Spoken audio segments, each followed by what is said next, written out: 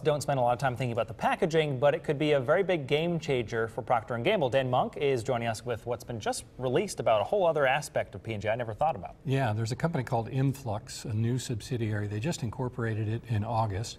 Earlier this month, they won tax credits, P&G did, to build this new enterprise in Westchester, where they're expecting to create about 200 jobs.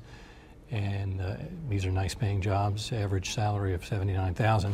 But today, in the earnings call, P&G CFO Jon Moeller was asked about this new subsidiary, and he said that it has the potential to save the company $200 million a year, reduce costs from packaging. It's a new injection molding technology that will allow them to produce packaging more quickly and then use less materials. It's going to save energy, reduce the use of resin. It's going to be a big game changer in the packaging world. And we've seen so much from them trying to save money and pare down where they can.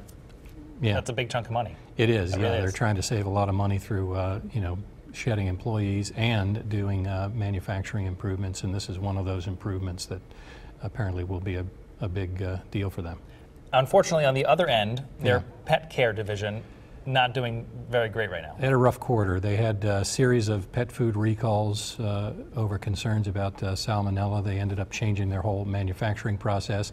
And in the quarter, the division they're in declined precipitously. The reason was largely due to pet care. There's been some speculation that P&G may be looking to sell that unit. Del Monte has been named as a potential buyer.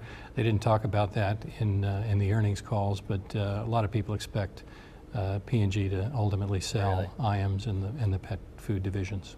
Always looking at what's happening. If it's happening in business here, Dan Monk has it covered. Good to see you. Thank you very much. Too. You can always see Dan's work right on our website. Just head over to WCPO.com. We're back after the break.